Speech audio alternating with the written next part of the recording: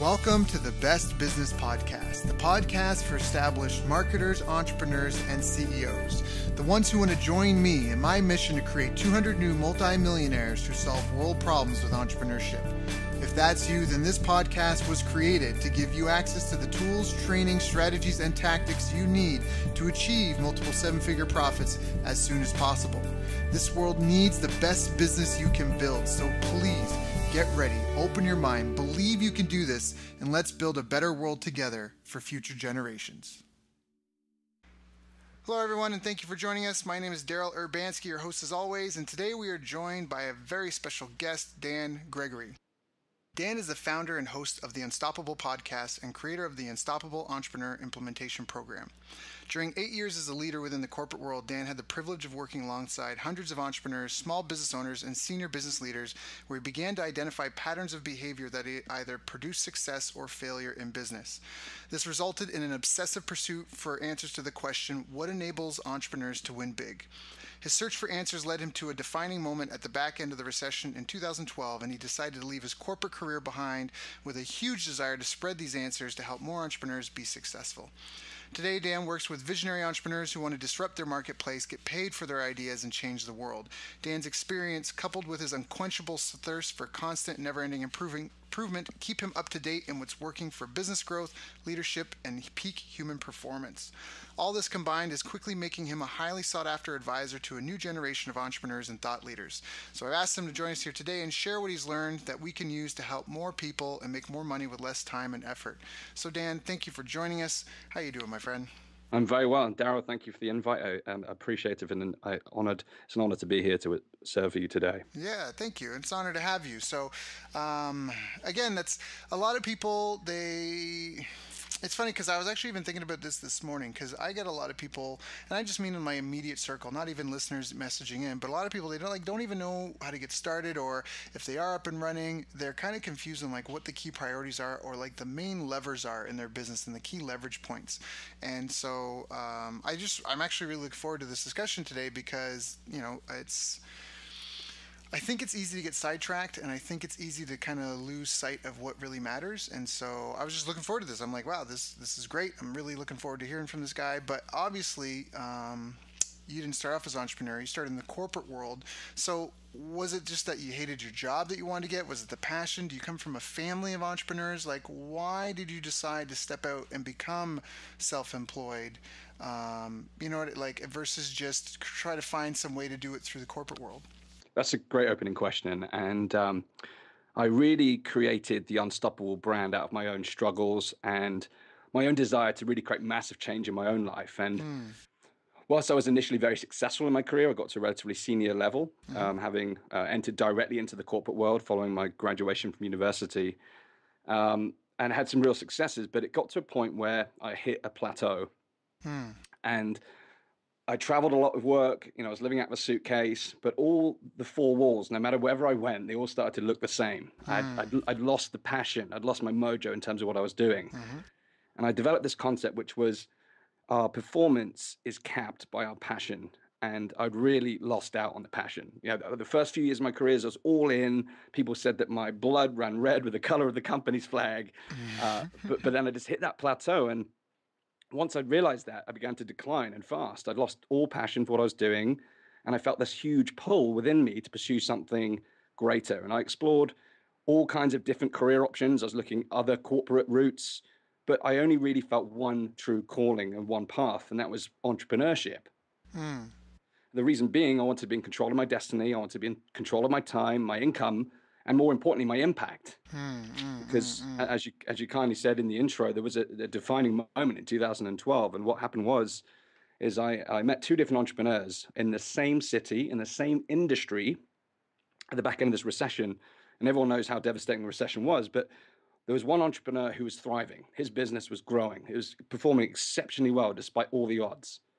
And the other guy, despite being in the same industry, same city, same conditions, was failing miserably, and it was having this devastating knock-on effect on his employees, his family, and his life. And I sat there that day, and I had no authority in my position in that corporate world to give any advice that would actually help those entrepreneurs, despite being able to see the difference between the two businesses. So I got incredibly frustrated. I already lost my passion, and this was kind of like the final straw.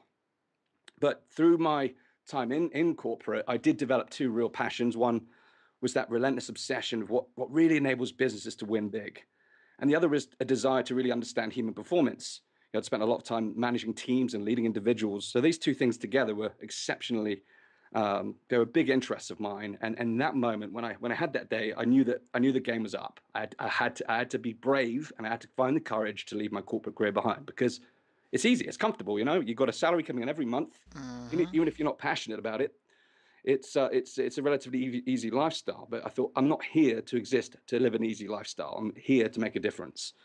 So it was approaching my 30th birthday, and I decided that I wanted to take the hit and go out and make a difference before I hit 30. So a month before my 29th birthday, I handed in my resignation, and I had a relatively clear idea of what I wanted to create, but I by no means had a full roadmap. And having worked with businesses like, we demand from my perspective, sat on the other side of the desk. We always demanded these massive business plans. I certainly didn't have one of those. Right. I just had a burning desire and a passion to go out and make a difference and help these entrepreneurs succeed, having seen some really real challenges during that time, between 2009, 2012. So I just wanted to get out there and make a difference. That's awesome. So, just because you mentioned the big, massive business plan, are you still a firm believer in those big, massive business plans? Is that something you've had to correct, or what's your opinion on business plans? This is a total sidebar, but it's just because This you're is piquing my cool. interest. Yeah. So banks, financial institutions, they're going to demand of you big business plans. I do not believe that the 25-year, 30-year, 500-page business plan is any way a necessity. I Mm-hmm. do believe, I believe in the power of, I think any business needs to have total clarity on what they want to create. They need to have total clarity on the problems they're going to solve and how they're going to solve them better than anyone else in their industry. Mm-hmm. It doesn't take 500 pages to write that down, Mm-hmm. but they do need a clear vision of where they're going. And I'm a big believer of one-page business maps, Yep. which summarizes the key things: who you're looking to work with, how are you going to make a difference, how are you going to reach those people, how are you going to create a lasting relationship with those individuals or those customers. Yep. And it's keeping it simple, because complexity is the enemy of execution. And I can tell you that from my own experience, from those first few steps out of corporate and into entrepreneurship. That's So to answer awesome. your question, absolutely, I think those massive business plans are a little crazy, but it is important to know where you're going and have certain key aspects within that plan, and also to have an idea of the numbers. There's lots of different stories I can tell you of mistakes I've made by not knowing my numbers since I Mm. started, but that's an important component. Yeah, there's two things that I learned early on in my career, and that was one, business is speaks in the language of numbers. And the other thing is businesses use contracts. That was a big aha for me. 'Cause at the time, you're Yes. like, we don't do contracts. I'm a good, but let's shake our hand. No, no, no. Businesses use contracts, and it's not because of any fault of anyone. It's just to make sure that everyone's hearing what everyone else is saying. But yeah, I'm very much on par with you, which is great. Now, to bring it back to what you're saying, you noticed the difference between these two businesses. What was the difference? Why was one being successful in the recession and the other one floundering?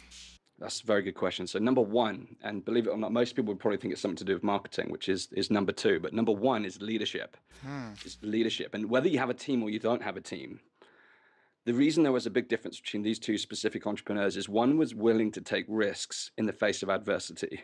Hmm. And the one who was willing to take risks in the face of adversity was the one who was winning. Hmm. Whereas the other gentleman, sadly, continued to persist to do the same things in the same way in a different territory, because out of fear. Is it all he? You look at the headlines from that period, and you know your business is going under because that's what the media is telling you. But Hmm. you have to adapt. So the number one was leadership. The guy who was winning, the guy who was thriving, was adaptive. He was responsive. He made changes. He took risks. He Hmm. he adapted to the terrain. He kept the same business model, but he adapted to the terrain. Whereas the other guy, he let fear cripple his business. And I literally Hmm. saw that business go out of business. So number one is leadership, and leadership is how boldly you can stick towards your vision. And I guess that's a lot of what the Unstoppable brand is all about. It's about helping people have those bold decisions when it's important. It's crunch time. Hmm. And the second was marketing. And again, when times are changing, you need to be willing to change your approach. If you think about the explosion of social media during that time period through the recessionary times, Hmm. the game changed. You have to be willing to look at how the market is changing in terms of how you can reach your end customer. And if the customer's behaviors are changing, you have to notice that. You have to understand how your customers are operating and how they're now looking for information about your products or services. And again, the business who was thriving in that situation had really got a handle on social media, the latest strategies when it came to marketing his business, whereas the other guy was still trapped in that fear and not looking at other ways that he could market himself. That's awesome. Okay. So those are two big ones. Was there anything else? Marketing, leadership? Those in that moment, those two guys, those were the two things. The two things, which is Get fine. get I mean, that speaks volumes right there. Just like you said, I mean, they both kind of feed off each other. I mean, I'm a marketer, so obviously I'm biased, but I think that marketing is about leadership because you can't be timid. Marketing is about approaching your work as if, for example, you lost your family pet and you wanted to get it back, and you need to find out if does anybody out there know. You're trying to find, does anybody know where this dog is? Well, does anybody have this problem? Does anybody need the solution? Or just even the same thing, like if you had a cure for arthritis and you knew it was a cure and you knew you could change people's lives and help them. And I think that's like, for me, and again, I'm a little bit biased, but I take that to my marketing, where that leadership role in the sense of where like you're not timid, you're not shy, you're not hiding in your shell, even if you're an introvert. You got to, like you said, boldly stick to your vision of helping these people. So, no, those are two great ones. I think there's a lot, like a lot of value in those in and of themselves. Now, you've mentioned you've had your own struggles in entrepreneurship as you've gone. What have been some of your biggest challenges in your career? Well, so firstly, that moment when I handed in my notice, that was an exciting time, an intimidating time. And You're stepping out into nerve-wracking. the unknown. And what I discovered initially was that life as an entrepreneur is very different. Uh, so I'd always had a team around me, often hundreds of people, and now I was on my own, and I became very quickly entirely overwhelmed, Yep. because I became distracted by all the noise in the marketplace, jumped from pillar to post, trying to find the right business model for my vision.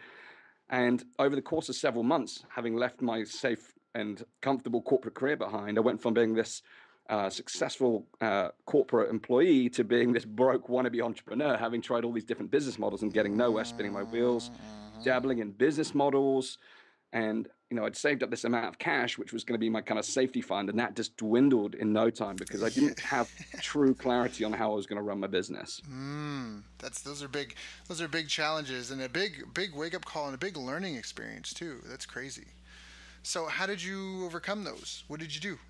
That's a good question. Now, so those that situation, that inertia, that procrastination, that classic case of delving into the situation where you're trying to learn everything before taking action, those are all symptoms of fear and a lack of self-worth. So I got to a point, you get to a point when your bank balance is so low and you go to the gym and you put your PIN code in to get in the front door of the gym and you can't get in there. It's a kind of wake-up call. Mm-hmm. Now, I was willing to take the risks, and I had this attitude inside of me that as long as my heart still beats and my brain still works, that I'll find a way. Yeah. Before I even quit the position at the corporate position, I'd evaluated what's the absolute worst case scenario. Right. What's the worst that could happen? And fortunately, I've always had a great set of friends, a great family. Even if I stuffed up majorly, I wouldn't be end up on the street. So I was willing to take risks. Mm-hmm. But to turn it around, in those moments when I'd hit rock bottom financially, it was a case of I had to take a deep look at myself and say, what is going on here? I had to take a look in the mirror and see who was looking back at me. Ooh. And I realized that the problem wasn't what I was doing. The problem was inside of me. And I had this fear of failure. I had this low self-worth. I had lack of self-belief. And I had Mm. to really go to work. And these things, you kind of protected from them in the corporate world because Yeah, because it's you're like sheltered. sheltered. It's like the time warp, and then all of a sudden you're exposed to this great outdoors. It's like a plane drops you off in the Arctic. All of a sudden you've got the elements, Yep. and, Yeah.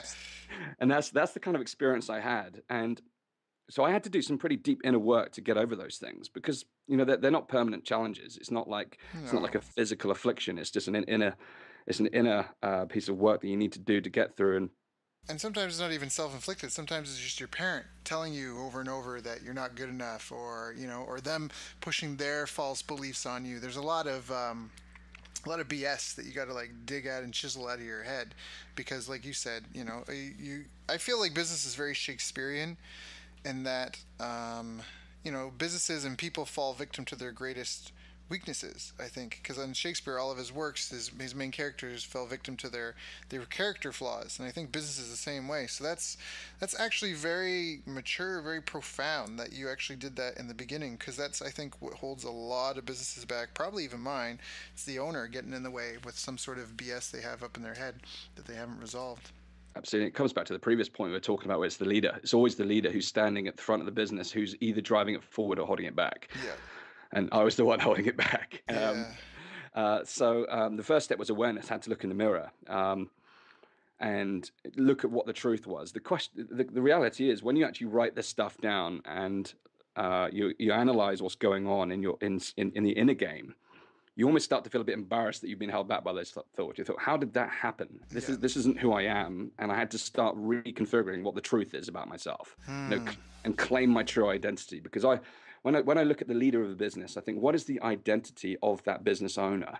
And this was something I leaned upon from my old corporate career, because when I was progressing in the corporate career, I was thinking, right, if I want to get to the next stage, what skills or attitudes, what do I need to embody to reach that next level? And all that came back to me. I was like, right, who do I need to become as an entrepreneur? What is the identity I need to embody to enable me to get out of this rut and step forward and make my business happen?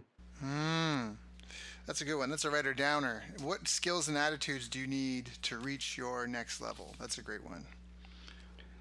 So that was the next step in terms of figuring out who I wanted to become. And you hear it. If you listen to any personal development work, it's always about who you become, and it doesn't really become apparent until you put yourself in the shoes. Yeah. In that moment, and actually really experience it hands-on. When you're at that crux moment where you have to make a change, then you really understand what it means to find out who you need to become. Wow. And that was really powerful. Then step 3, really, in terms of transformation, was getting outside mentors, and that's been probably the single most powerful part of the puzzle, really, in terms of the puzzle of transformation, because there's other people out there. And in those moments when I was hitting broke and I was questioning everything about myself as an entrepreneur, Yeah. I realized, as I started to connect with other people, I'm not alone. I'm not the only one that is suffering this situation. Yeah. And since growing my business since that time in 2012, it's a huge problem. It's a massive prevailing issue, and it's something that holds people back from starting. It holds people back from reaching the levels they're capable of, and it holds people back from their greatness. There's people out there doing good things, but they could be doing great or extraordinary things. So you could listen to this thinking, okay, it's a challenge getting started, but believe me, it's way beyond that. It's a challenge that stops people from reaching the levels that they could possibly experience in their lifetime and creating what they're born to do. It's the same thing. It's the same question that you said. It's what skills, attitudes, and values and identity do I need to embody in order to reach that next level? And it's a question that not everyone asks themselves. But finding the mentors was the next stage in terms of to integrate that change. And that's a really, really powerful point. And I think it's a really good lesson, only because you mentioned this, and I think this is good to bring up as well. Like, you didn't know other people were in the same position you were in, because when you're a business owner, it's kind of a lonely place to be, because your friends and family don't get you, right? The people around you don't understand you. They don't see your vision. There was a great. I'm not much. I'm a spiritual person. I'm not religious. But there's a great quote, and I saw it on a T-shirt. It was like, "Don't expect others to understand your grind when God didn't give them your vision." And I think that, even though I'm not, that's really powerful to me, because I'm like, that explains so much of like what I've done in my life. People are like, what are you doing? Like, they don't see what you see. So, anyways, I think that that's an important one. So you can't go turn to your competitors and be like, hey, sales are down this month. What are you guys doing? And then your friends and family don't understand you. So you really do need a mentor, and you need to be part of some sort of community. You need some way to latch in and surround yourself with people, because otherwise your self-doubt, that negative self-talk can eat you. It'll eat your soul. Like, and it's not that you're a bad person or you're wrong or those things are right. It's like something that I don't know why, but just part of being human. Just you know what I mean? Like, it's just a part Absolutely. of like the life experience for whatever reason.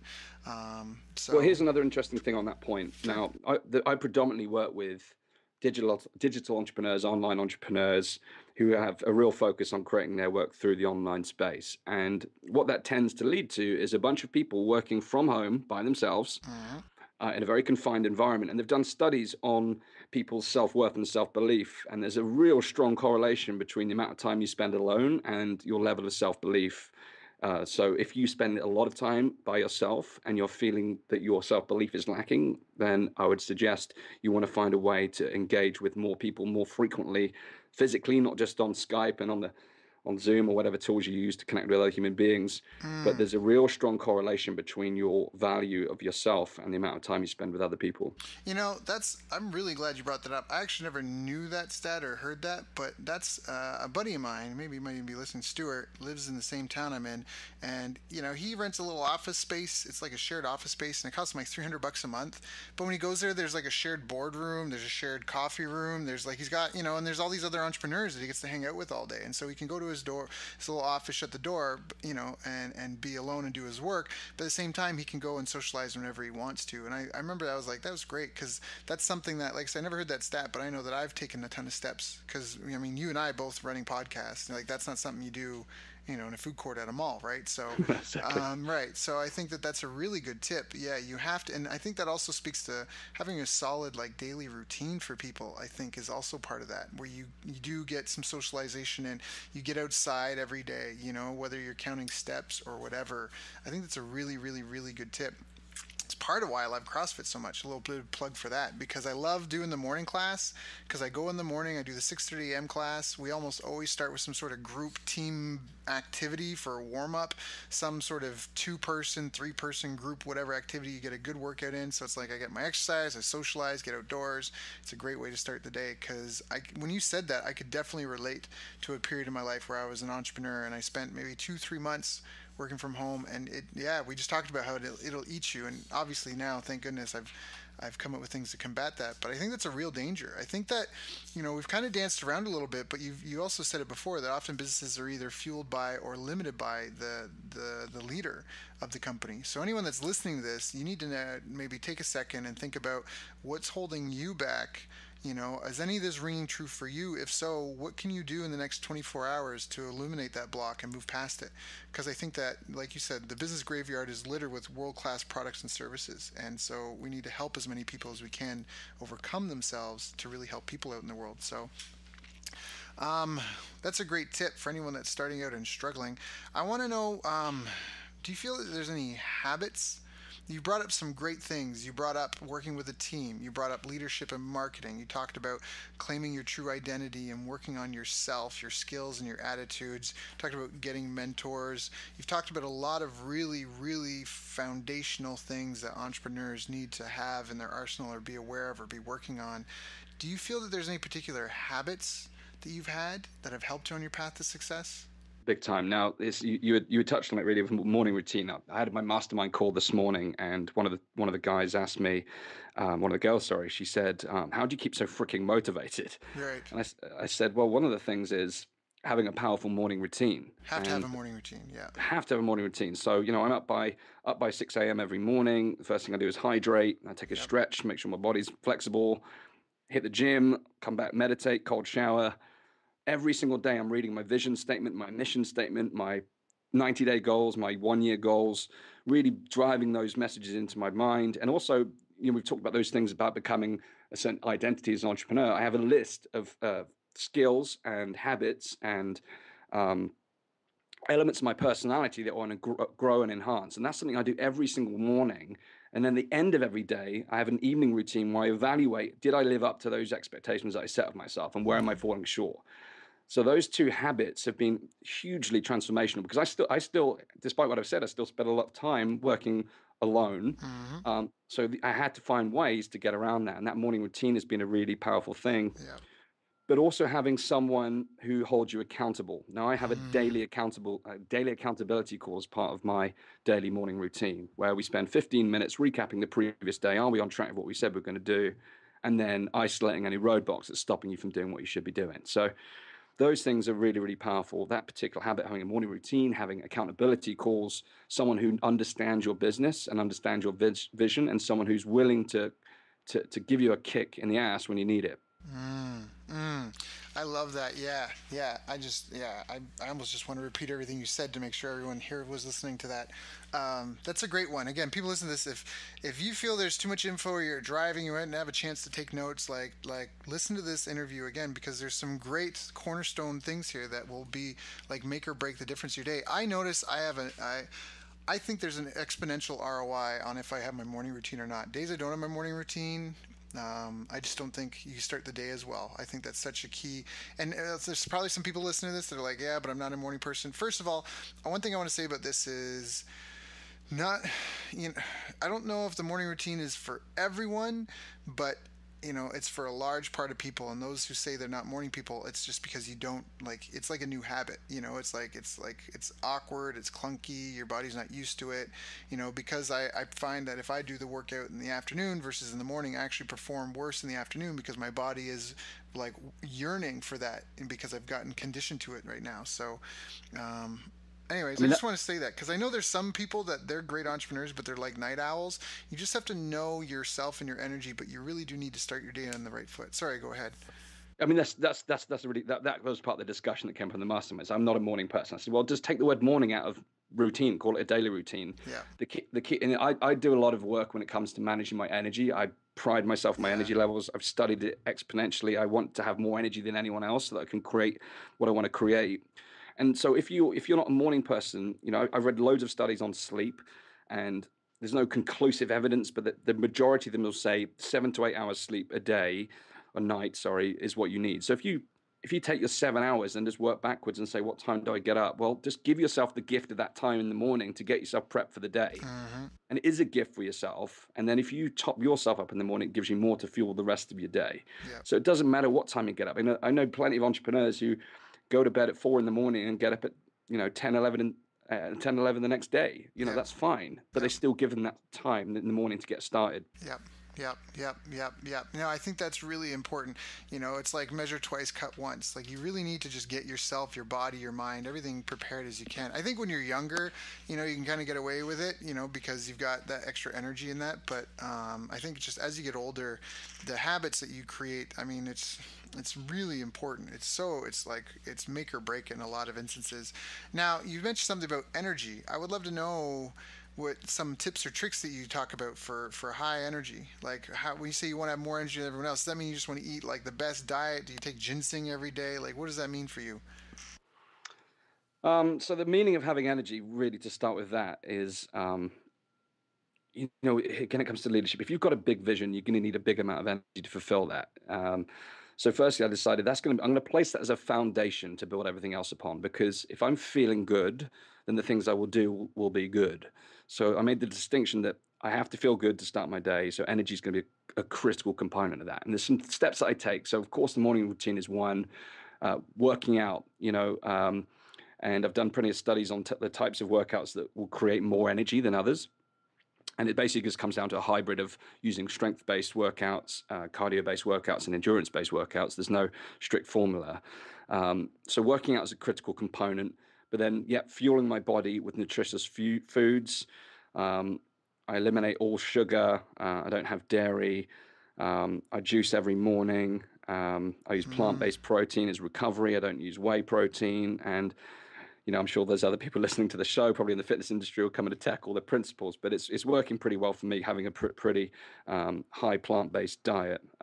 Yeah. No, I think those are two critical components because I remember there's an equation. It's like the Arabic equation for wealth, and it's a million, like 1 0 0 0 0 0 0, and it's like each placeholder represents something. So it's like the first one is your health, and the next is like mansions and or businesses and mansions and cars, and it like goes all the way down to like what you own, and that's like your worth. But the thing is if you don't have your health, everything's a bunch of zeros. So that's really, really, really important. And I think that working out, no sugar, plant-based protein, veggie juice, those are all really good ones. Energy is super, super, super important. Now, what about the team stuff? I want to ask you a bit about team stuff because I'm a writer downer, so I keep paper notes, and I've written this down like 3 times. Like, ask him about team, because you mentioned that you've worked with teams a lot and you had hundreds of people. Do you have like any guiding principles to help anyone who's maybe struggling or they've got a team or they're just not used to managing a team? Like, what would you what would you say to yourself the first time? Like, what advice would you give yourself, back when you had to manage your first team for some important task? The number one thing is to see the world how your team see it, not to see the world how you see it. You have to understand how they think, how they see the world. If you're trying to influence them from the way you see the world, then you may be ready to cause some conflict. And the challenge is when you build teams, a lot of people try and build teams of people who are just like them. But then you'll never get the perspective of all those different personality types who can add real value. And, like yourself, having interviewed loads of people on the podcast, often when it comes to entrepreneurship, the primary leader of the entrepreneurial venture is that visionary. They're that typical go-getter entrepreneur. And the most successful businesses out there will have an integrator as the number two. Yes. If you look at Apple, Steve Jobs and Steve Wozniak, Yep. every great business has the visionary leader and then the integrator who works alongside them. Yep. Yeah. But you wouldn't find that integrator if you hired people who are just like you. You just have a bunch of other highly excitable, visionary people. So when it comes to brainstorming your ideas and then making the rubber hit the road, you'll find that everyone's still in high level visionary thinking, and no one's getting the ship out to the water. So number one is to see the world how your team see it, but then it's also number two is to hire people who are some have to be complementary to you, but then have other people who can fulfill a very different role to what you fulfill. And just a tip to add to that for anyone, this is an expensive lesson that I don't know why, Dan, I don't know why, I don't know why, I keep having to learn this one. But there's a great quote, and it's like, if you think hiring an expert is expensive, wait until you pay for an amateur.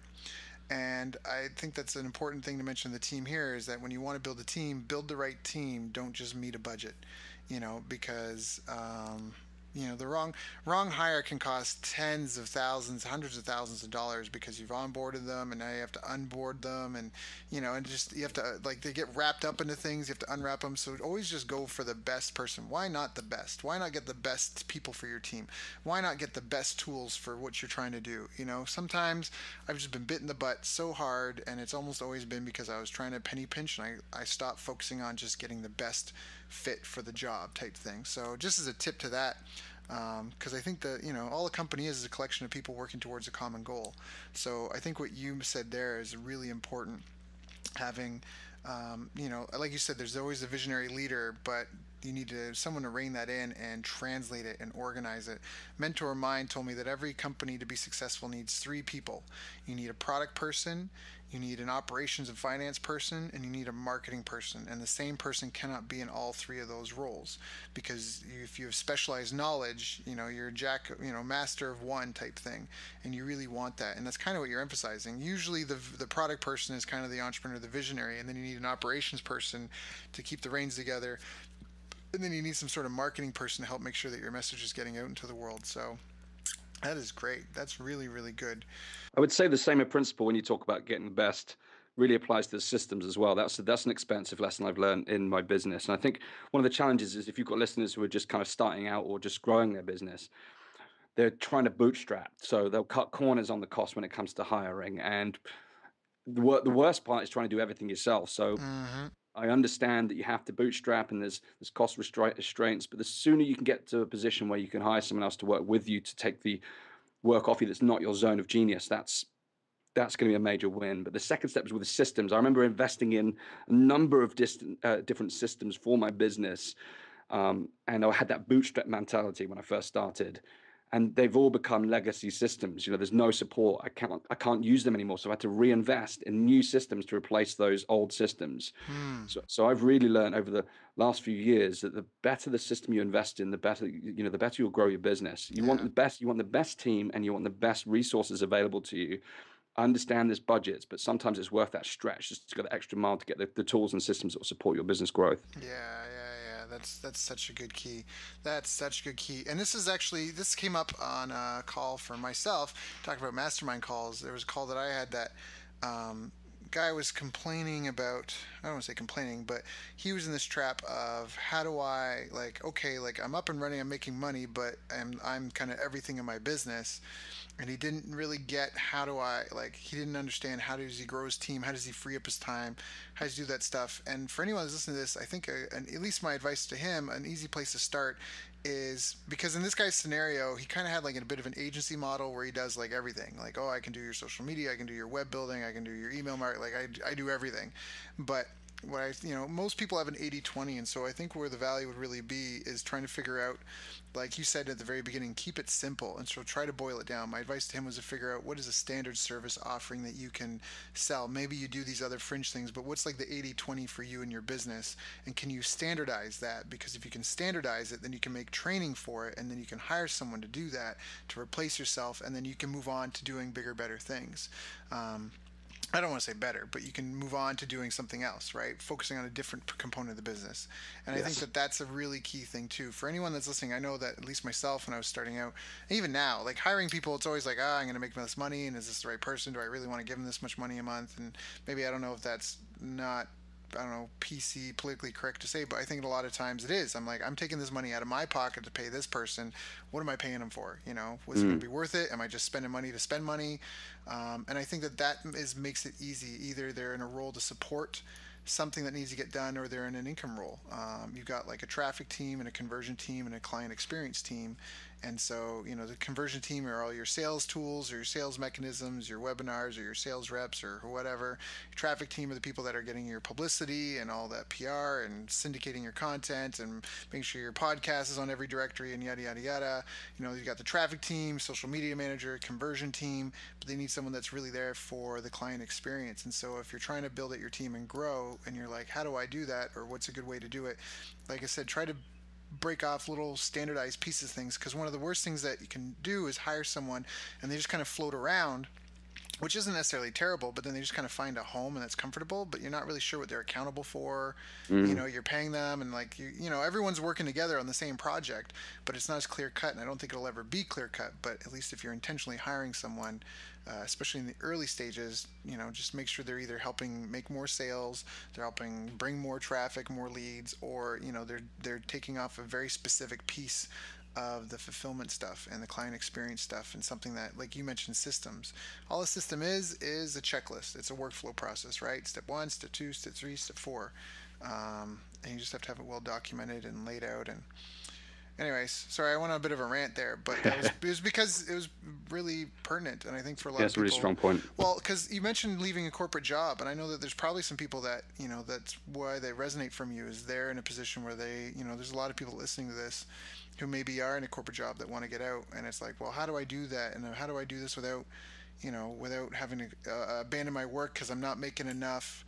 I'm not making enough yet to leave my job. Well, then stop doing fulfillment of the work. Find someone who can do that and just keep them busy.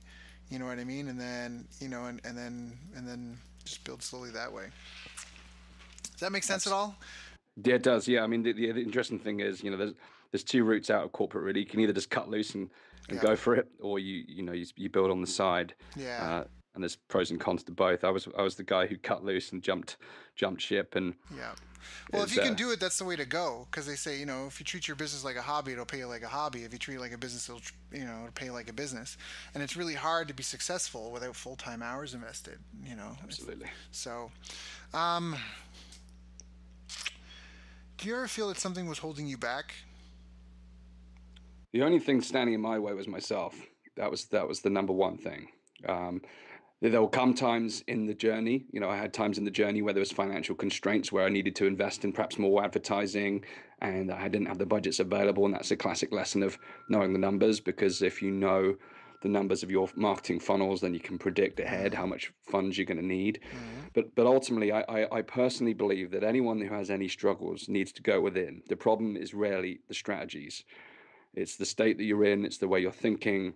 Mm. And there's, the classic line of, there's never a lack of resources. It's always a lack of resourcefulness. It's always the man in the mirror or the woman in the mirror that's causing the block. And it was only ever myself. I'm the only chokehold on the business is me. Mm. Mm. I'm the single most important factor in the business in my growth, and I'm the single most important factor in disabling my business. You choose what you have to choose your gears. And is that what you've been working through with your mentor, or did you work through that mostly on your own, or were you like going to see like a counselor, or is it calling like I'm just asking sincerely, like if someone's listening to this, because I know I have my own BS that's in my own way. So how did you work through it to achieve what you've accomplished so far? Was it, yeah, I already asked, so I don't need to repeat it again. So, I'm an avid fan of listening to personal growth and self development work. That's really really powerful. The first thing is, when it comes to guys are, masculine. The masculine man is very they're often intimidated to actually expose any flaws or chinks in their armor. Mm-hmm. You'll find that women, the feminine women, will speak more openly about the challenges they're facing, and they have that unique ability to Mm-hmm. kind of discuss those chinks in their armor with their fellow female friends, whereas guys tend to hold it back. And I think my personal view is that the truly fearless man is the man who is able to experience every emotion and of the scale and every facet of their being they're able to share and unfold. And I think that the limit to anyone's growth is dictated by how deep they're willing to go within themselves to find what it is that holds them back. Hmm. So I used a combination of personal development tools to understand more about how the mind works and what causes things like fear, limiting beliefs, self-doubt, and to really get a firm grip on what those things are and how they work. Hmm. Obviously worked with mentors to get it to really shine a light on it and understand, because a really truly open mentor will openly share the path they've been on. And if you work with someone who will tell you the full truth of their journey, you will uncover that there are all of those chinks in their journey too. So they can not only help you with the strategies, but they can help you with that inner game piece as well. Hmm. And then the final piece is with deep inner work. And the most transformational thing for me, really, truly, has been two things. One has been completing a daily journal.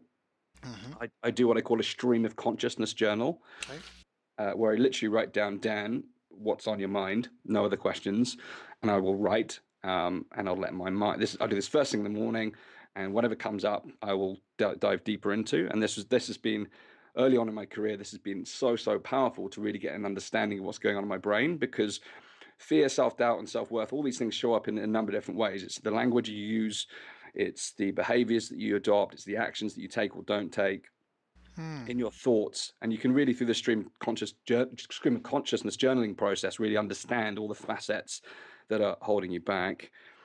And then the second part of that really is um, through the podcast itself. This chronicling that journey and sharing my own challenges and frustrations and being open about the story of my journey of transformation has been really kind of cathartic, and it's a release of letting go of those things, because it's all been kind of looking back. A lot Hmm. of this journey I went on was like 3 years ago, Right. 24 months, 36 months ago. So to look back, it's kind of a release when you finally let go, and you can start to see a different pathway then once you do that. So those have been two of the most transformational things for me. That's awesome. And that's huge because I really like what you said, just a stream of consciousness.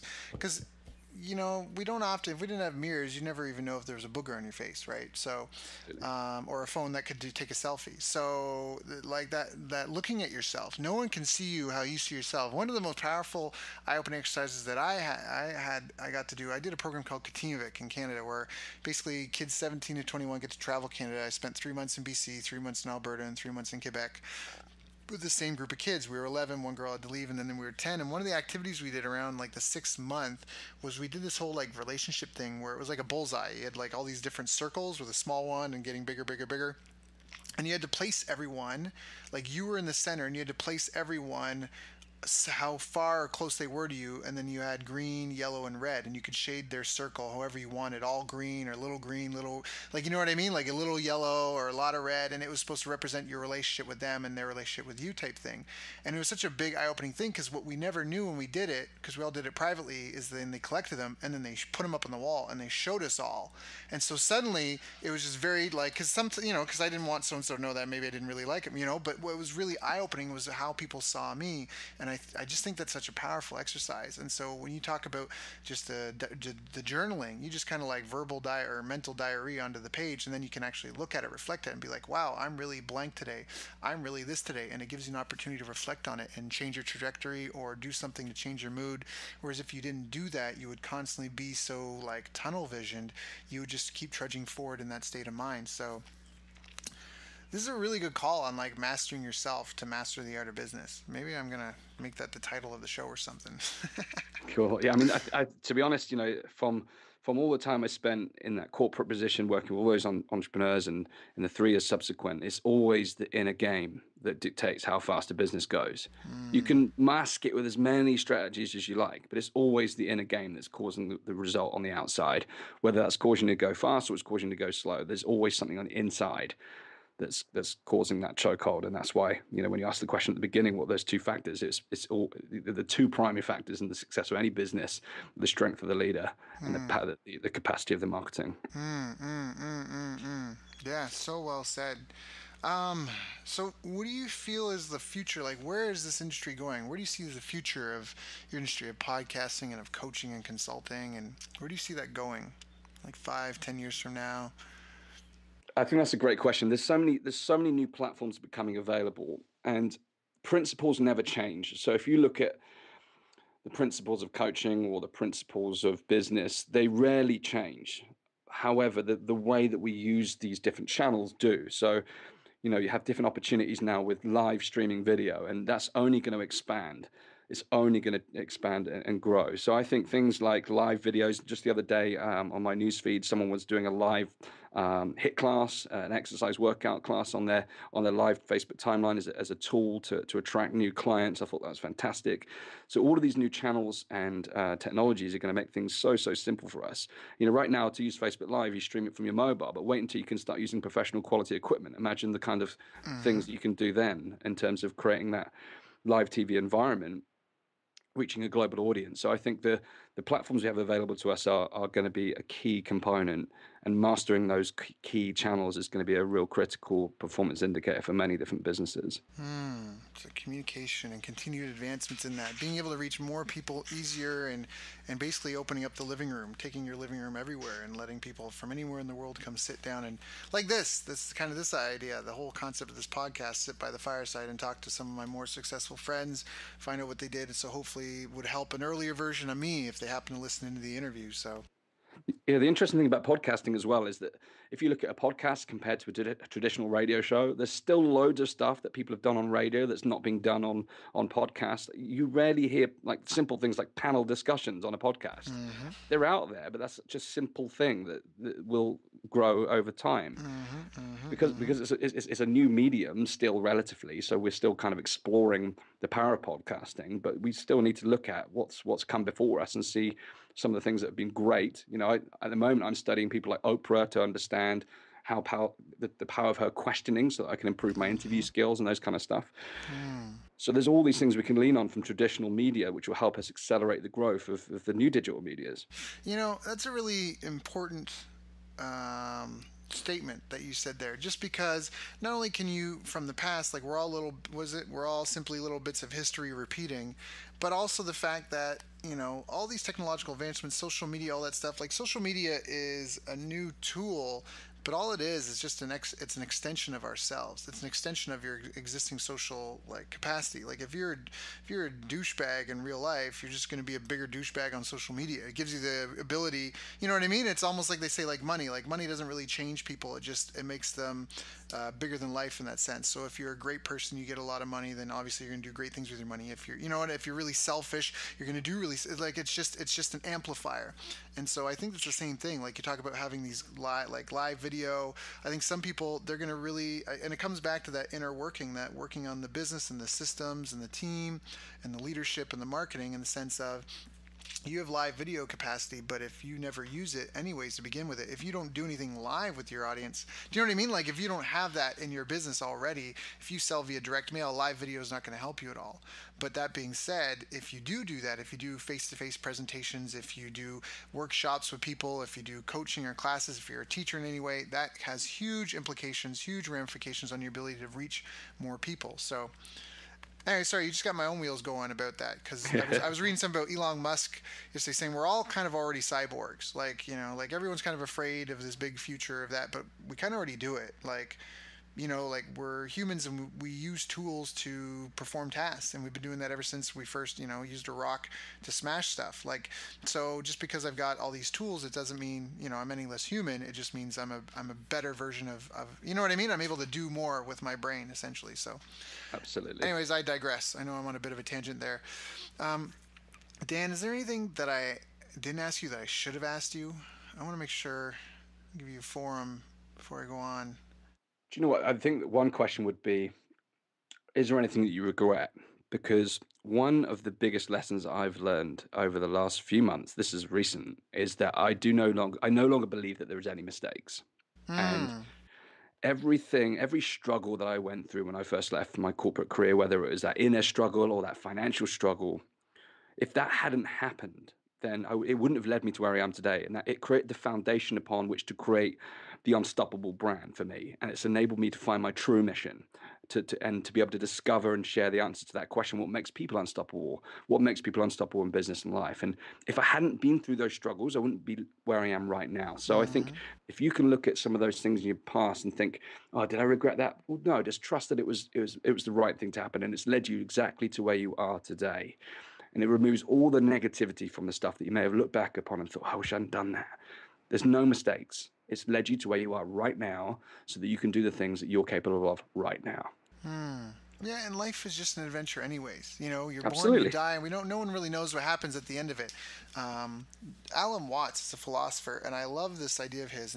If anyone's here listening to this is either nervous or fearful of the future, hopefully he can kind of take some of the fear out of it. But he's got a great talk on YouTube. Alan Watts, love him. He's a great philosopher, and he talks about the dream of life, and he talks about like just to suspend your disbelief and just imagine that for whatever reason, when you go to bed at night, you had the power to dream 75 years of life.